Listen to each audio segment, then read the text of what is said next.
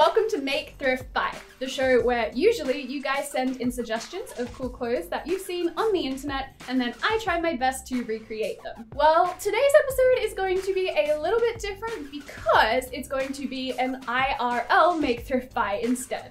While I was in Tokyo last month, I saw this cardigan in a store. At first I thought that it was a cool upcycled piece and I was like, yes, I am so buying this.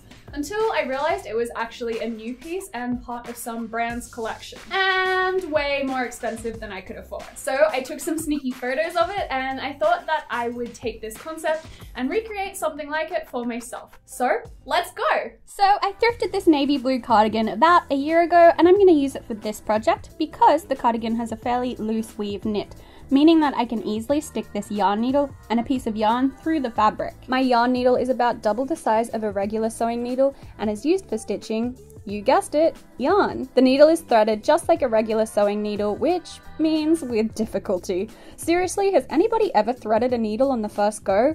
I mean, I know that there is such a thing as needle threaders, and yes, I need to acquire some. But then, where would the challenge be? Ugh, okay, there we go. After pushing the yarn through the eye of the needle, I pulled it through about an arm's length, doubling the yarn over so there's two tails, and then I tied a knot in the very end to tie the two tails together. And I cut the excess yarn after the knot off. Next, I traced some letters onto the cardigan using a piece of chalk, and after a morning listening to feminist podcasts and reading essays on disability, I ended up with rule the world as my phrase, also taking some inspiration from the cardigan I saw in Tokyo. I also wanted the stitching on my cardigan to be a little bit neater than it was on that one, so I traced the letters out in a neat sans serif font. With the words traced out, the next step was to take my needle and yarn, and going through the inside of the cardigan, I pulled the yarn up through the edge of one of the letters. I started with the W, but I could have started anywhere. I pulled the yarn all the way through to the front and then put it back down through the cardigan a short distance away. Then I repeated this, like this, to stitch down that first straight line of the W.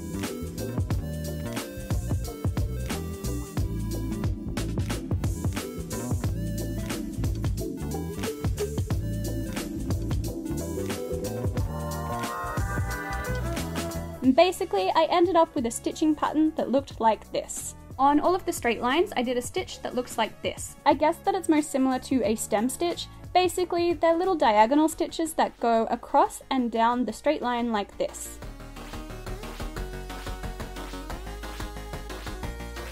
And on all of the curved lines, I did what is called a back stitch. To do a back stitch, you make a straight stitch like this, then come back up about a rice grain's length away from your last stitch, and thread the needle back down on top of that last stitch. I'll do it slowly one more time so you get the idea.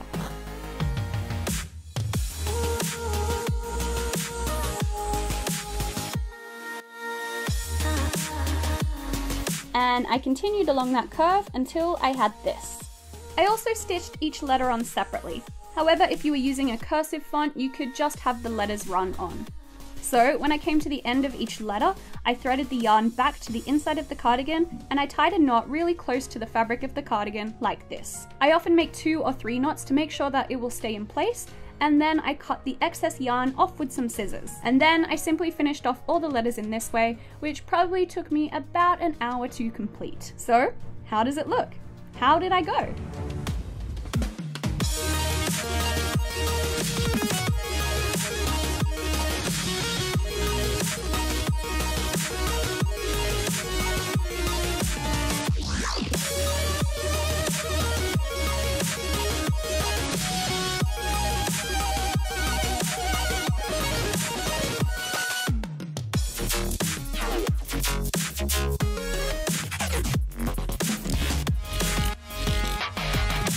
That's it!